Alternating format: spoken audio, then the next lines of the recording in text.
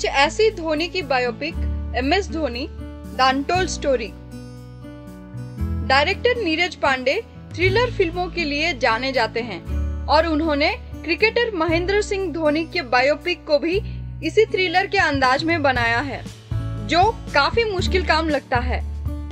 यही वजह है कि इन 3 घंटों में फिल्म का इंटरवल कब हो जाता है पता ही नहीं लगता। एक सफल कप्तान के रूप में धोनी के बारे में हम सबसे बहुत से लोग काफी कुछ जानते हैं, लेकिन ये फिल्म देखकर लगता है कि हम कुछ जानते ही नहीं, क्योंकि ये फिल्म बताती है कि धोनी यानी सुशांत सिंह राजपूत के पिता पान सिंह यानी अनुपम खेर जिस क्रिकेट ग्राउंड में पंप ऑपरेटर थे, वो उसी ग्राउंड में प्रैक्टिस करता था। धोनी ने हेलीकॉप्टर शॉट लगाना अपने दोस्त संतोष से सीखा, जिसकी कीमत एक समोसा थी। ये फिल्म बताती है कि धोनी की सफलता में उसके दोस्त, उसके कोच और कुछ अन्य लोगों का भी बहुत बड़ा योगदान है। इस फिल्म से पता चलता है कि किसी टाइम धोनी को युवराज सिंह ने अपने स्टाइल से हरा दिया था।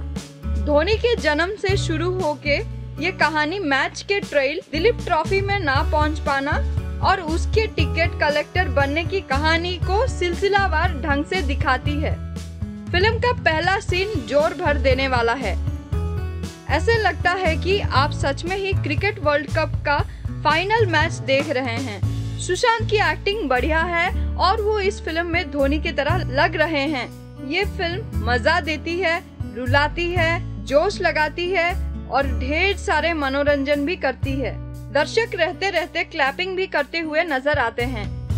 पूरी फिल्म में धोनी और उसकी क्रिकेट पर फोकस दिखती है। जब धोनी का इंडियन क्रिकेट टीम में सिलेक्शन हुआ था, तब वो टेनिस खेल रहे थे। और हाँ, वो लड़की कौन थी जिसने कहा था, धोनी तुम्हारा कल का मैच यादगार होगा, और उसके बाद तो धोनी की जिंदगी ही बदल गई थी।